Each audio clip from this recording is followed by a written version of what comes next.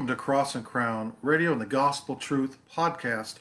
I'm Mike Robinson, your host. We're going to be discussing mathematics and God, including William Lane Craig's recent view on mathematics and God. And then I'm going to discuss my particular view of mathematical realism and how mathematics requires God, and that God is the ontological ground. He's the foundation for mathematics.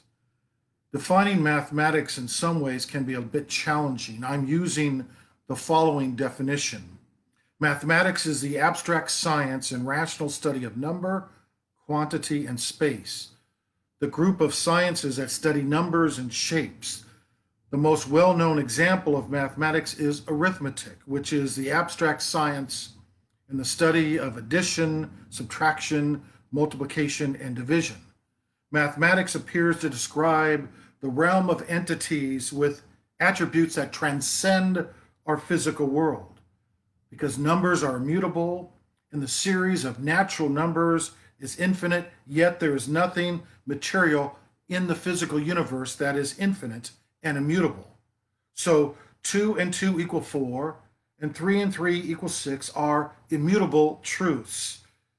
These are immutable and immaterial universal truths because they rest upon the being and the nature of God and his attributes.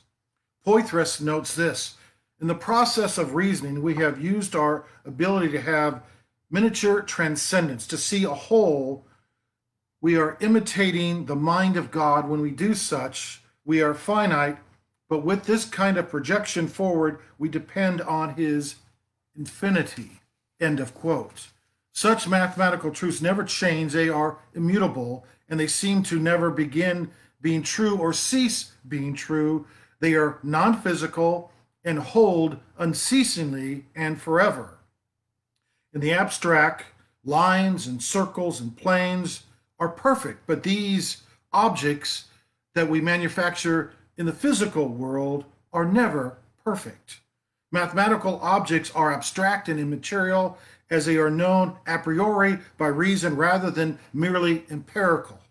Mathematical truths are essential tools utilized in science, and they apply to the natural world in numerous ways.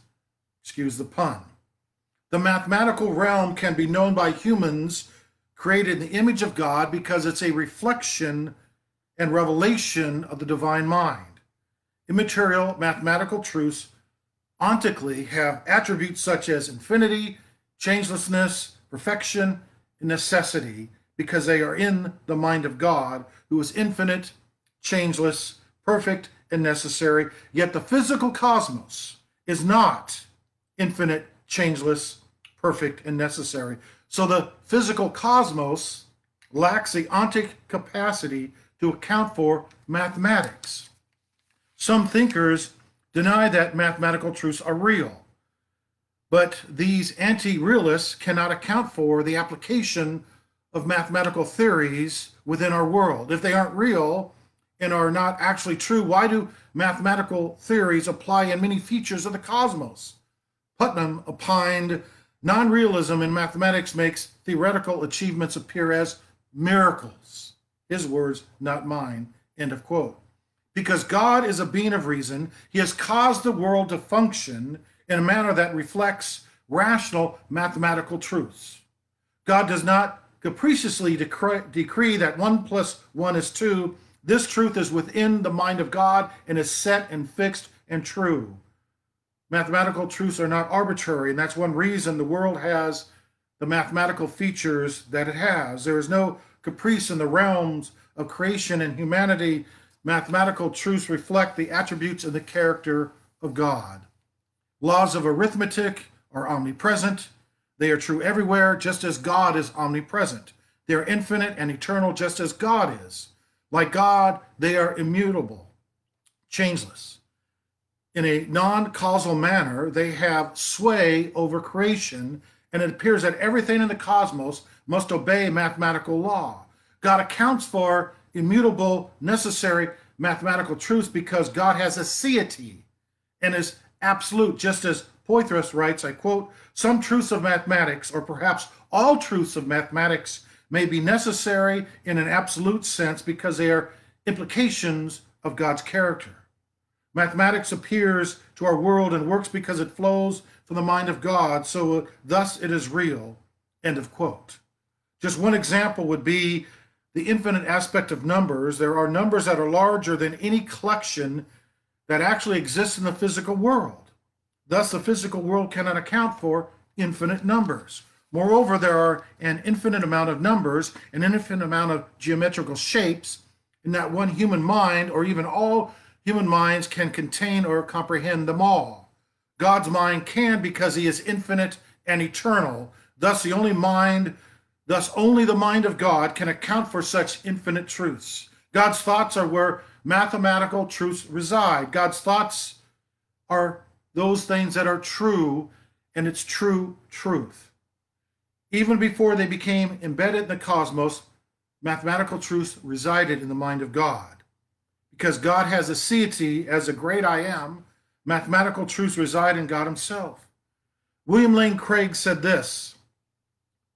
He may have changed his view recently, but he said this: the theistic realist can argue that God has fashioned the world on the structure of mathematical objects. The realm of becoming is comprised primarily of physical objects, while the static realm of being is comprised of logical and mathematical objects. God looks to the realm of mathematical objects and models the world on it.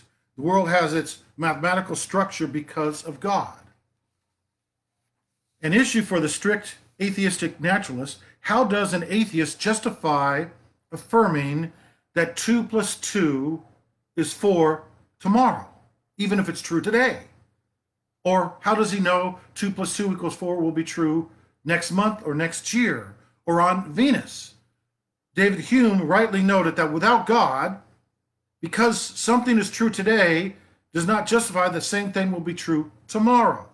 In contrast, God sustains mathematical truths since they are immutable ideas in his mind. Thus, the Christian can justify the perpetual mathematical truths that we see scientists and mathematicians working out in our midst.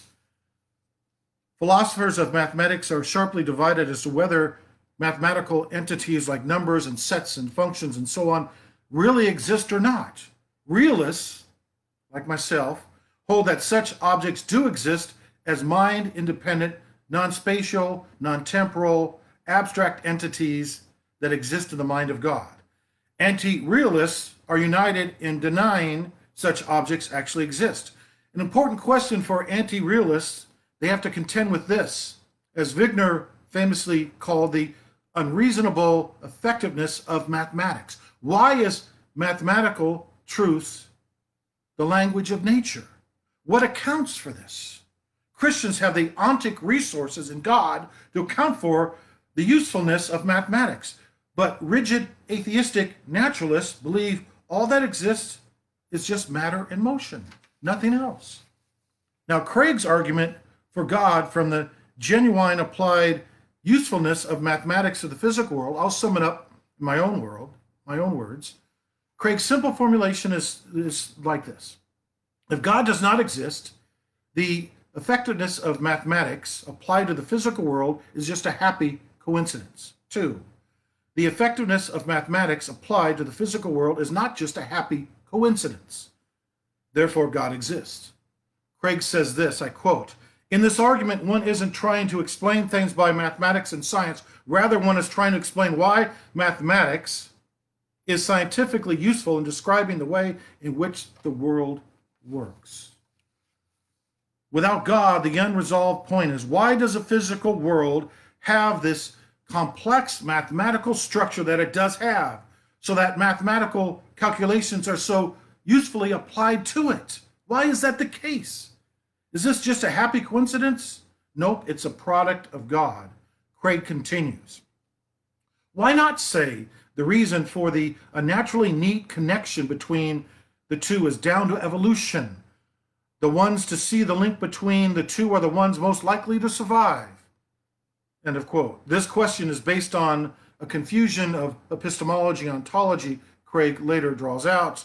One is not trying to explain how or why we have mathematical knowledge, epistemology, epistemic issues, but why the physical world is describable by mathematics. When you see the word is many times, it's talking about those things that touch on ontology, ontic issues, what actually is. The question still remains, why is mathematics useful? Why is the mathematical usefulness in nature there? Why is it there to discern in the first place? Evolution cannot account for this ontic reality.